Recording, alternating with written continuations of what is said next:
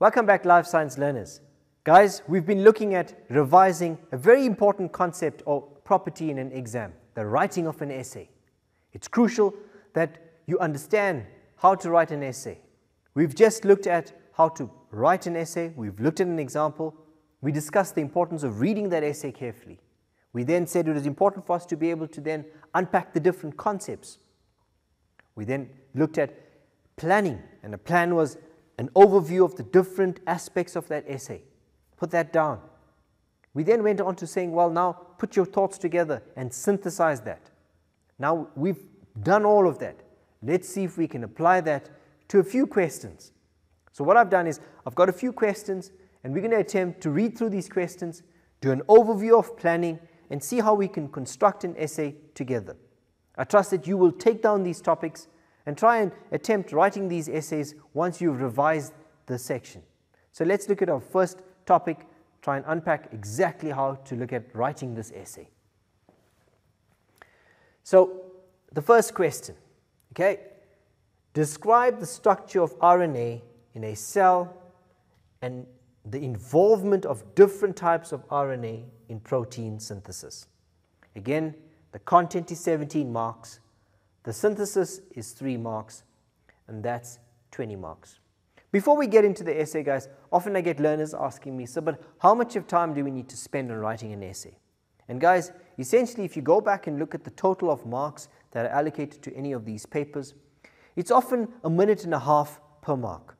So guys, more or less, you need to keep approximately around 30 minutes to be able to plan as well as write this essay. So as I said, it's important that we read the topic, and I've read that once. I'm going to read that a second time so that I have a clear understanding of the different aspects so that we can unpack that in the essay. So the first word is describe, guys. So that's a description. So we've got to describe.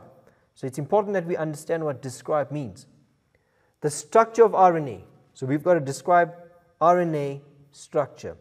I need you guys to note how we unpack this topic. So that's the first component. In a cell, and the involvement of the different types of RNA.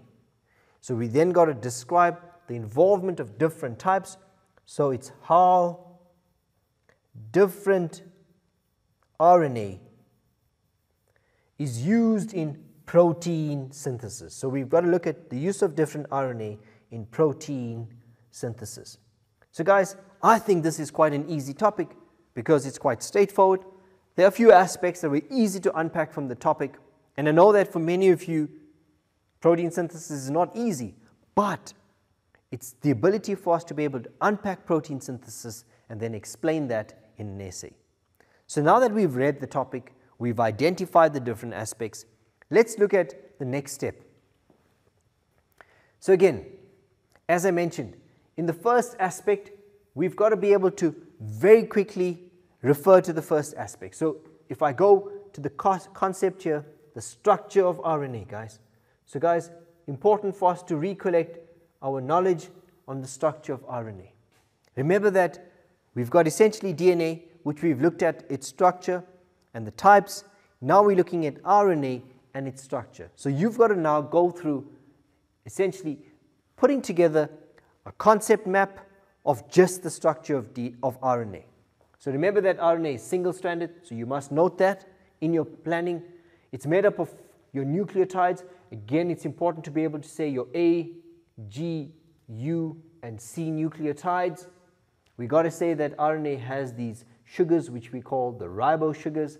It has the phosphate, and if it helps for you to be able to draw this little molecule that shows you that, it does help, guys, and that helps you to again get the context of what you've studied and put that into, again, your planning, guys. This is all in the planning. Include the fact that it has nitrogenous bases, which I mentioned are your adenine, guanine, uracil, and cytosine. Mention the fact that you've got the phosphate group that make up these, that are attached to the ribose sugar here. Mention that the bases are arranged on mRNA in what we refer to as our base triplets, and these are called codons. We also mentioned that on the tRNA, guys, that they are anticodons, and we refer to those, so the concept of being able to include the anticodons there. We also need to discuss the shape of the tRNA, discuss how its structure is, that it's the point of amino acid attachment being there. So what we've done in this part of the aspect of the essay is being able to describe the structure of the RNA as well as the different types of RNA. And as a quick recollection, we've got 3 types of RNA, guys. We've got mRNA, we've got tRNA, and finally we have a very important RNA which we often refer to as ribosome, but that's the rRNA. So those are the 3 different types of RNA that you must be able to elaborate on their structure. And finally, the latter part of the question is describe the role of these RNAs in protein synthesis. And this would require that you now unpack protein synthesis in 2 processes. Remember that in protein synthesis we have the first step, that is transcription, okay, and the second process that occurs is translation. So guys, this helps me to get my thinking around transcription. I've now got to illustrate the process of transcription. I must mention the fact that mRNA is involved.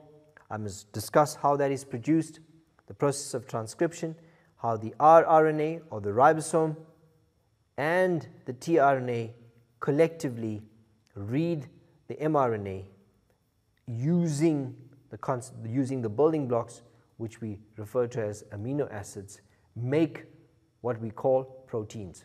So that description needs to take place. Let's try and unpack possibly how the involvement of these RNAs take place in protein synthesis.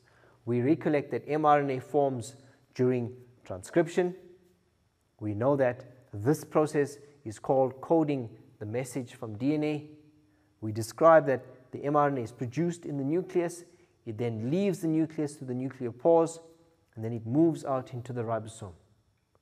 And that process that we've just described now is called transcription. It then moves into translation, where we see the mRNA, which is now that strand containing codons, as we mentioned that. We also mentioned the concept of the tRNA bringing in the amino acids, which we often illustrate using that. The tRNA then brings in the required amino acids. We talk about the bases on the tRNA and the bases on the mRNA forming the codon and the anticodon bonding. The amino acids then come in, and then they held together what we refer to as with peptide bonds, forming eventually a polypeptide chain, and that describes essentially the process of protein synthesis. Guys, these essays are marked very systematically using what we refer to as a rubric. It's important that you understand how this rubric is used. Essentially, it will help you to be able to think clinically around how to structure your essay together. So let's look at the rubric for this particular essay. So there are relevance, logical sequencing, and the comprehensiveness. So those 3 terms, relevance, so what you've written in this essay was relevant to the aspect. So we needed to discuss the types of RNA, the structure of RNA, and the use of those different types of RNA in protein synthesis. So has the information that you provided relevant to the topic. So you cannot fill space in your essay because you want to take up a lot of paper and impress the reader by filling up pages. That's obviously going to get you into trouble if that information is not relevant. The second part of it is that there has to be a logical sequence.